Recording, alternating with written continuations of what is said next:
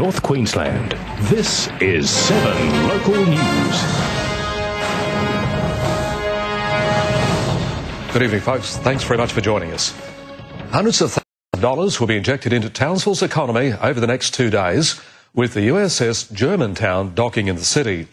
Sailors have booked accommodation, restaurants and V8 tickets as they look for a little R&R before the war games begin in exercise Talisman Sabre.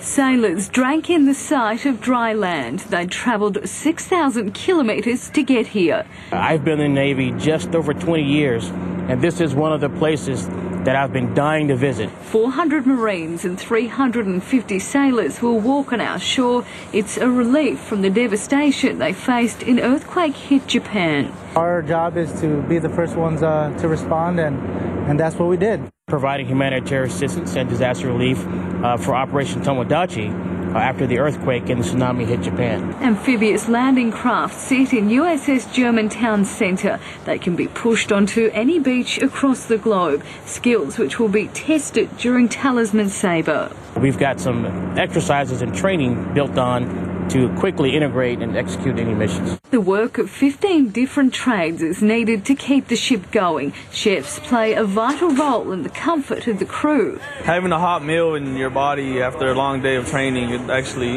boosts up a lot of morale and people are happy, and especially if it tastes good. You know, you get them real happy. But that can take a little work.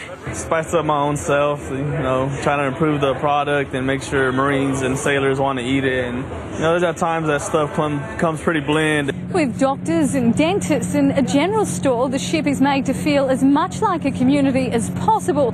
These guys spending weeks at sea at any given time. For the next 2 days, there'll be no sea legs, as steak and shopping are at the top of the wish list. It's actually Target. I hear there's a Target store out here. There's really nothing that you can't find at Target.